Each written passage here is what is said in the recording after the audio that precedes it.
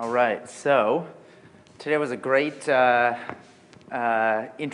this morning's talks were a great introduction for mine, and also the talks of last week. So, yeah, I'll have something to add about including baryons into the effective field theory of large-scale structures. This is work that I did with Ashley Perko, a grad student, and Leonardo Senatore at Stanford University, with some groups, Slack, KaiPAC, ICTP, some various names. Okay. So this is kind of my outline, and I'll just start. So where's cosmology today? I guess we're all going to see all these mini introductions of cosmology in all these talks, but it's kind of unavoidable. So in the CMB, we learned a lot about sort of the background of the universe. We know that the fluctuations are primordial. Matthias talked about a lot of these things. They came from before the era of the CMB. We learned that there's scale invariant, there's some tilt in the power spectrum, etc. One thing that we do learn, we put some upper limits on how much non-Gaussianity there could have been in the primordial fluctuations.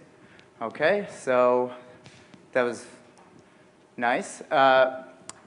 Speaking to these limits on non-Gaussianity, one way to look at this is to look at the effective field theory of inflation, or to just sort of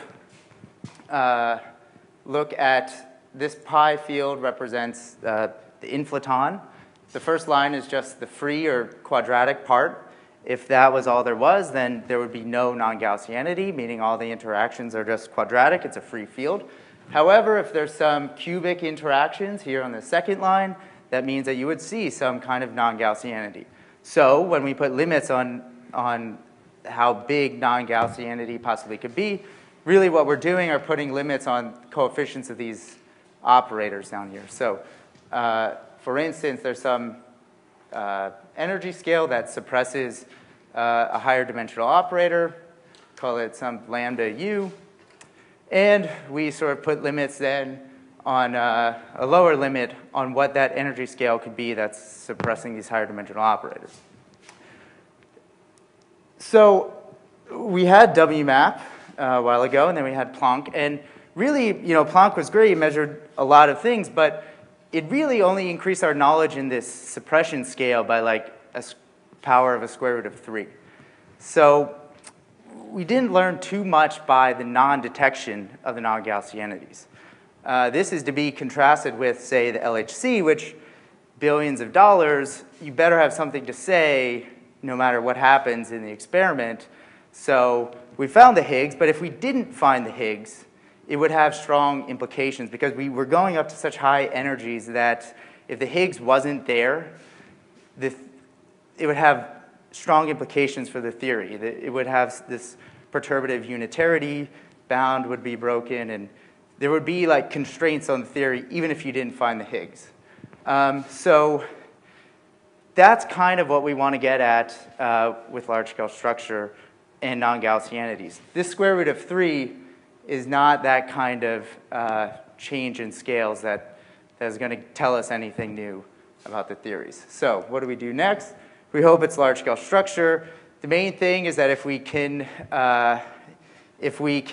have predictions at larger values of k, we get more modes, we get more statistics, and essentially we get more information out of large-scale structure, and that would be able to have constraints on F and L somewhere down to 10, 1, something. The thing that we're looking for is if we can constrain F and L, either find non-Gaussianities or constrain it to be of less than 1, that represents a really big step in the theory. So this is kind of a plot, which these are the sort of current bounds on F and L that we have now. And what we're aiming for is some kind of like tiny dot here would be a really optimistic idea of what large-scale structure might be able to do for us. So you could tell this is just a giant shrinking of this plot if we can understand to percent level the observables that we're looking for. So I'll just give a brief introduction about the effective field theory. We heard that basically what happens in the standard perturbation theory, you try to expand out in terms of small fluctuations, but fluctuations are only small on large scales. They get big on smaller scales. And so when we try to do perturbation theory and expansion in terms of loops and all this stuff, these high scales enter and the perturbation theory breaks down. So we have to do something about this ultraviolet part or this small scale part. Another point which has kind of not been stressed so much is that dark matter really isn't a collisionless fluid. It is, if you open Dodelson's book, I mean, the largest scales, it's a pressureless fluid. But if you go to smaller scales, it's just not. I mean, dark matter probably interacts and it does some stuff. But, OK, so if you just solve pressureless fluid equations all day long, you're never going to match dark matter, because it's probably not that. OK, so how do we take care of that? We need to deal with this UV, and this is called renormalization. These are the standard variables of Eulerian perturbation theory. There's some equations of motion, which you've seen a few times now. There's Poisson equation, continuity equation, then Euler equation. This bottom equation is the Euler equation for a pressureless fluid. The fluid is really not pressureless. You can see that even if you take all your fields here and you smooth them with some scale, I mean kind of like group dark matter particles and some radii, what happens is that you just generate extra terms from integrating out those higher things. And so on the right-hand side, there's really some kind of stress energy tensor, which on the larger scales is 0, but on smaller scales is just not 0. So what happens is that how it looks when we actually use it is that it's proportional to some of the long wavelength fields here, delta. There's some scale here. This has two derivatives, so there's two values of k in k space. And there's some kind of coupling constant parameter here, which depends on the scale at which where we set some cutoff, because it's used to make sure that we cancel the cutoff dependence in loop integrals, and so so that all of our quantities are independent of some cutoff or the smoothing scale or something like that. And this is called a counter term or coupling constant or something. So this is what we try to match or measure in simulations. So I'll just stress that when I say that we want to correctly treat the ultraviolet, it doesn't mean we know what's going on in the ultraviolet. We're not as good as a simulation. We don't know what's happening in the ultraviolet, but we're just trying to describe what happens on the largest scales and sort of encapsulate or summarize what's going on in the small scales and just say how it affects the large scales. We don't know what's going on in the small scales. Okay, so this is just a plot which kind of shows the current-ish state of the effective field theory and its comparison to nonlinear simulations, which you've heard about. This line on the top is the standard perturbation theory at one loop. And at two loops, it's kind of even worse. I don't have it on here, but you can see that we're sort of fitting the simulations where we choose the counter terms in such a way that this is pretty good, k, 0.5, 0.6, something like that. So if this continues, the amount of more information that we can get from large-scale structure could really allow us to put constraints on FNL creeping down towards something like order 1. Oh, the shaded area, so this is a two-loop calculation. The shaded area would be our theoretical error coming from three-loop. So we estimate the size of three-loop terms. And so basically, we expect our curve to fail when our theoretical error becomes large. Okay, so, and there's been some other predictions which have been matching pretty well, bispectrum, velocity, correlation functions, et cetera. So, but let me get to the baryons. The idea is pretty simple. We want to know how all these awesome processes like supernova and active galactic nuclei and heating gas and winds and cooling and all this cool stuff that happens with baryons, we want to know how that affects the nice, placid distribution of the large-scale structure. We don't necessarily want to understand exactly what's going on there on the top, but we want to know how it affects the large-scale structure. Why? Well, like I said, we need to know these observables to percent level accuracy in order to get enough information out of large-scale structure to push down limits on FNL. So if baryons have percent level effect on the dark matter power spectrum, we need to be able to take that into account. So what are the challenges? Like baryons certainly are not even close to a pressureless fluid on short scales. They have a pressure, they explode, they do lots of cool things. However, you might say that with dark matter at least, you could just rely on simulations because they are really simulating particles gravitating towards one another, and that's what dark matter pretty much is. However, with baryon simulations, it's a little harder.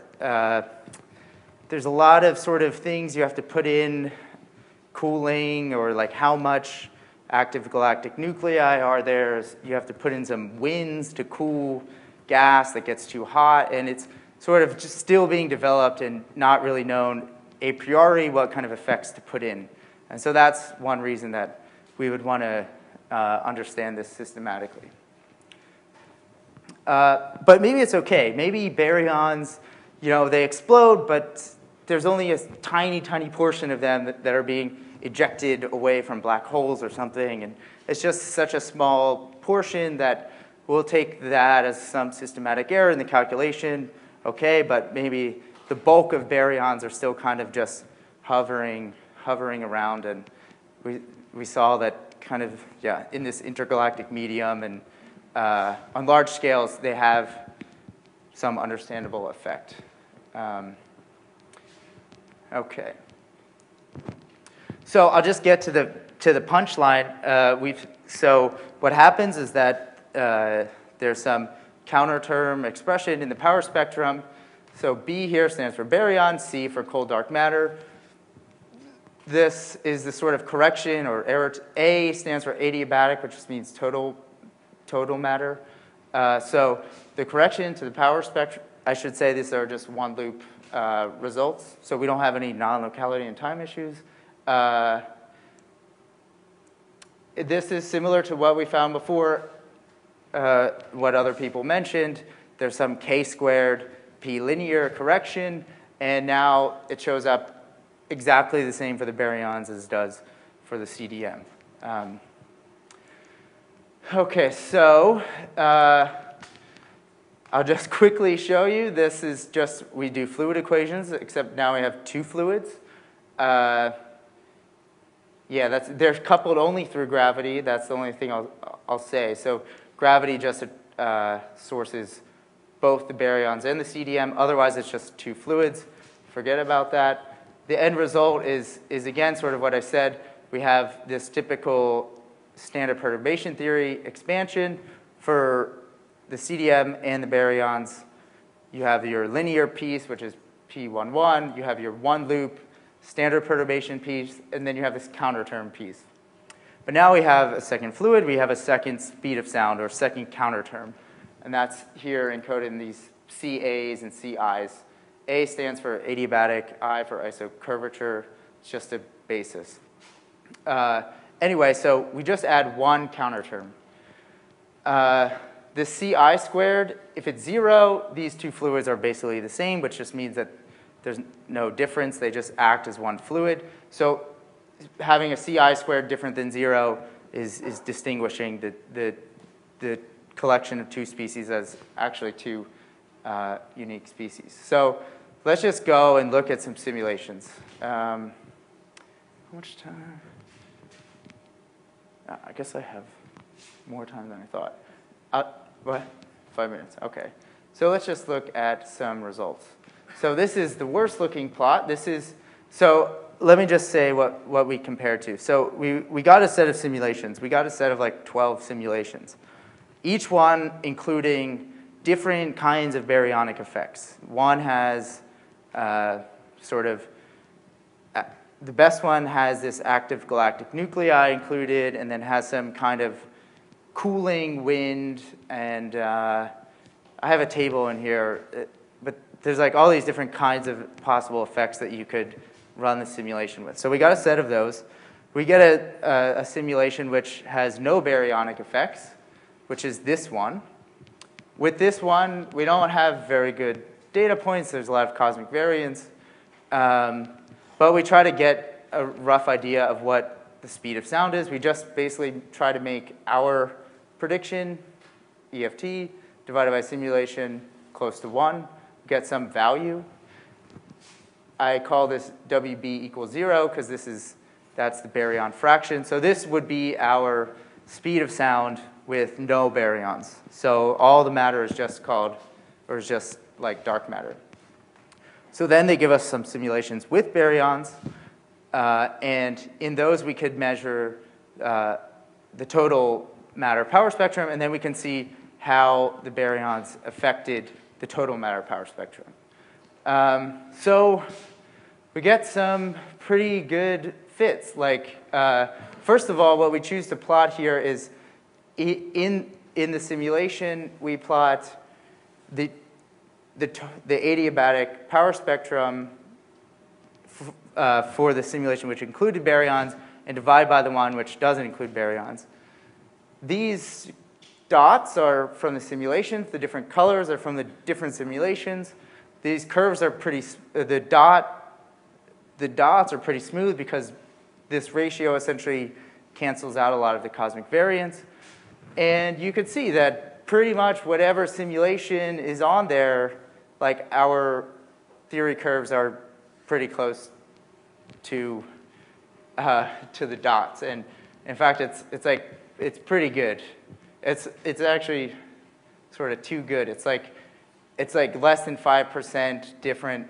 Now this K.6 is not what it seems like. This isn't a two-loop calculation. So our theory is really only good for the dark matter power spectrum to 0.3, which is the typical thing. But in this ratio, terms that we haven't computed are like canceling. So this failing at 0.6 is consistent with our one-loop expectations. Anyway, so then we just look at the actual baryon power spectrum, PB, and we divide by the total power spectrum, and this is fitting this